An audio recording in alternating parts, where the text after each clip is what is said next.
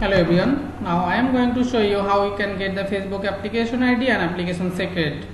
You have to add your Facebook application credential here from settings and then Facebook settings.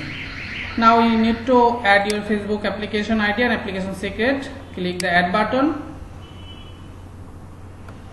You need to put a simple name, just as name. Now you have to put API ID and API secret. To get the API ID and API secret, just log in your Facebook account and then go to the developers.facebook.com. developers.facebook.com. If you never registered in developers.facebook.com, you will see a register button here. I have already registered, so I see my apps option. From here, click on add a new app. www website.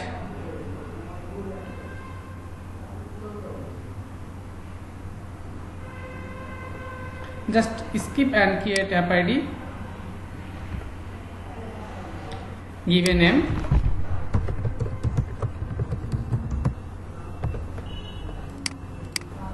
Your contact ID, contact email.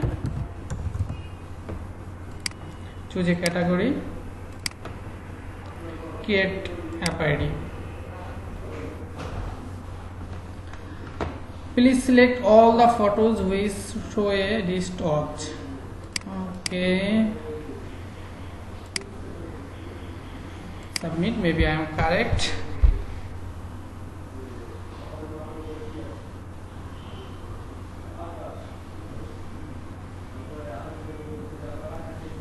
Yes, I am correct. Now go to the dashboard.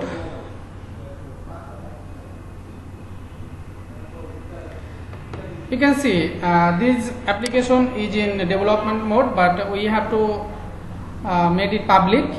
So first go to the settings option.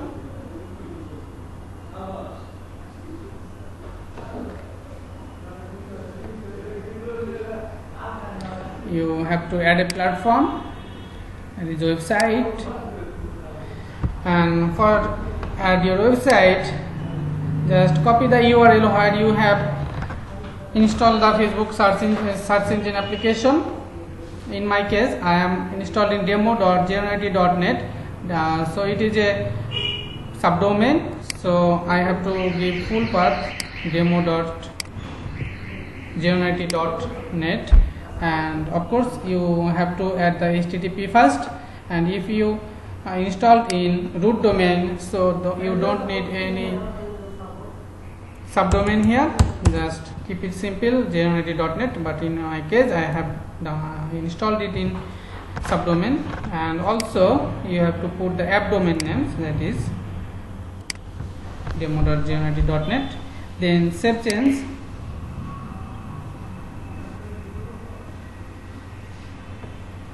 Okay, done. Now in app review menu, just it is in development mode, so you have to make it live. Click here, yes, confirm.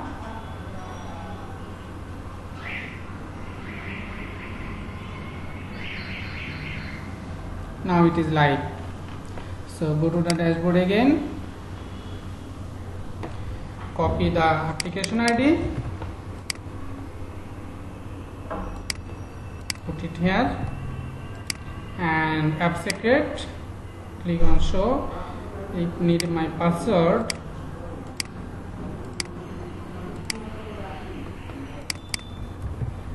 Put this application secret here, then save.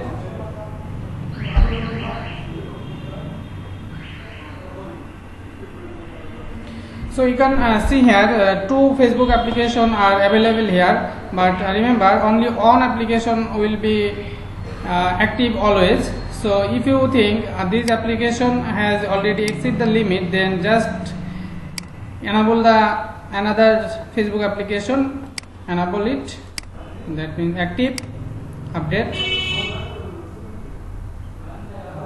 then this application is active and this is inactive. So always on application will be active, but you can add multiple application. Thank you very much.